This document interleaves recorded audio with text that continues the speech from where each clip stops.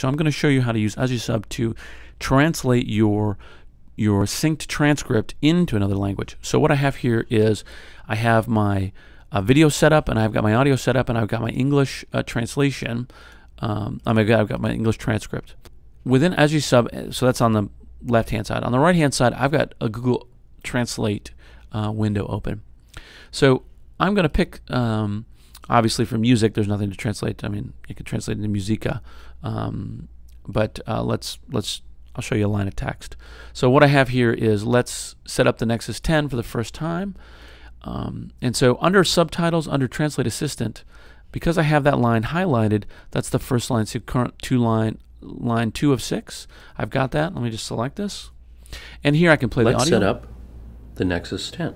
And I can play the video. Let's set up the Nexus 10. And audio together to give you a sense if I need that. The first thing I'm going to do is over here.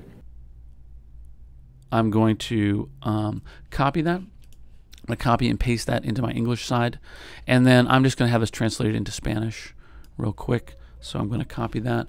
And I'm going to bring it back and paste it into the translation window. Now, you'll see here are the keyboard shortcuts. In order for me to have this save in the system, I need to press enter. So that's what I'm going to do right now. I'm going to hit enter on the keyboard, and let me show you what happened.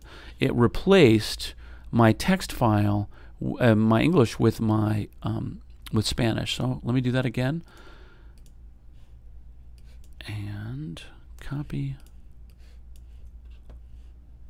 translate.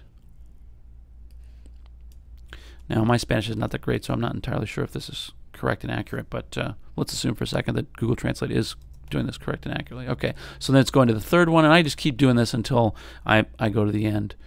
And then when I go to export, again, it's the same thing. I export as, I pick Unicode, or if I were using a double byte Asian language, I might pick Spanish. Well, Spanish is not going to be one here, but if I were doing Asian, Japanese, or Korean, or Mandarin, or so simplified Chinese. So I can pick the actual format of the text file. Again, I stick with Unicode 8. I go to export, and here what I want to do is my caption file, and then Spanish, and then pick sub rip and save. Now I haven't translated the whole file, but if we were to go back and look at the file, you'd see all the lines translated that were translated would be translated in that file. And that's how you can translate your transcripts into, or your your closed captioning into multiple languages.